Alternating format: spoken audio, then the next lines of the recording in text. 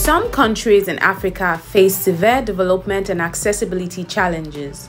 This examination centers on the 5 least developed nations, examining their Human Development Index rankings and Passport Index.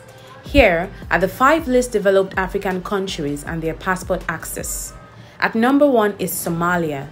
With an HDI of 0.380, Somalia ranks among the world's least developed nations due to enduring political instability, conflict, and humanitarian crisis. Somali passport holders encounter significant barriers to international travel, reflected in a low passport access index of 36, underscoring the challenges citizens face in crossing borders. At number 2 is South Sudan. With an HDI of 0.381, South Sudan faces persistent civil war aftermath and political instability. Passport access stands at 46, indicating moderate travel restrictions. Despite natural resource wealth, internal conflict impede development. At number 3 is Central African Republic.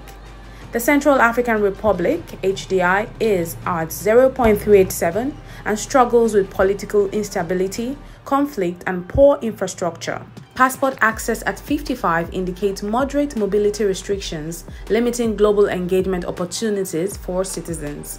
At number 4 is Chad. With an HDI of 0.394, Chad battles with poverty, underdevelopment, and internal conflicts.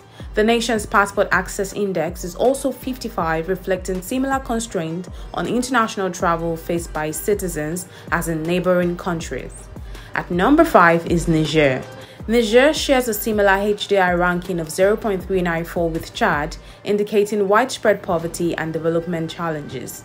Despite its vast natural resources, Niger's economy faces constraints and its citizens encounter limited international mobility, as reflected by a passport access index of 57.